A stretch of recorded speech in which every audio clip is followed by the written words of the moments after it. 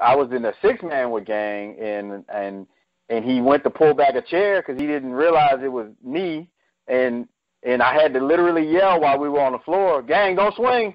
And he started laughing about the story.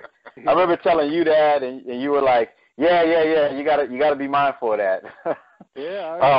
Well, when the glasses went off and Gang started squinting, everybody in the ring was nervous. That's Well, we used to. He may go crazy, grab a chair, and hit all of us. You know.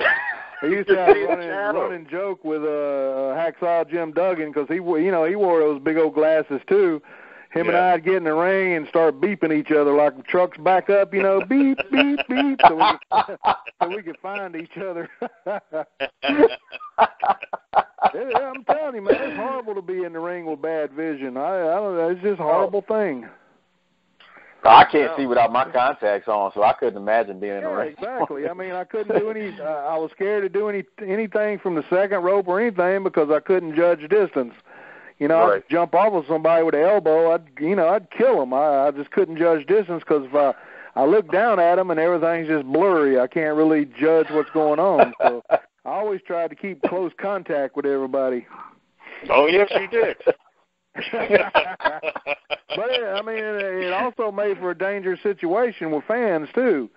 I mean, fans reach out for me, or somebody comes at me with a knife or something like that, I have no idea. I can't see them, So that was always a dangerous situation in that respect. That's why a lot of times I would come out of the ring and grab a ringside chair and make my way back to the dressing room with a chair, because just in case something happened on the way, at least I got a chair to protect myself. Right. Well, it's funny you say that. Rod, I think you saw this video. I got video of you, Gang, clocking a security guy with a chair because you thought he was somebody that was either a fan jumping the barricade or somebody that was working. I'm not gonna post it on your wall because I know you don't like that. But but Rod, have you seen that? I don't know if you commented on it when I put it on my page one day.